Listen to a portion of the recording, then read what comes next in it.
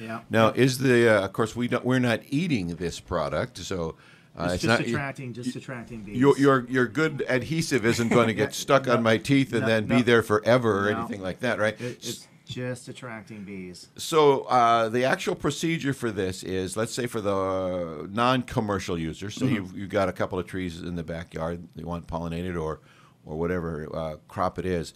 What's the process? How does this? You put it on a stick in the ground or on a branch of a tree, or how does it work? Well, let's open up the package. So take a look at it. So package right here. Inside of our retail pack, you of course get a nice I support bee sticker. You get 10 tags to actually apply the material to, and you can hang this in your soft tissued plants like tomatoes and other vines and stuff that's in your Peppers, cucumbers, whatever. All right. So these tags with a metal thin wire band, not band, but it's like a wire tie. Yeah, a wire tie, like a zip tie for wire. These then go onto the plant.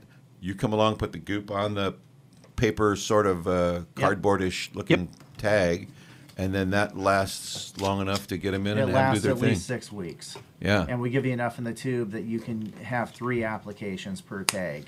So you can use it all summer long.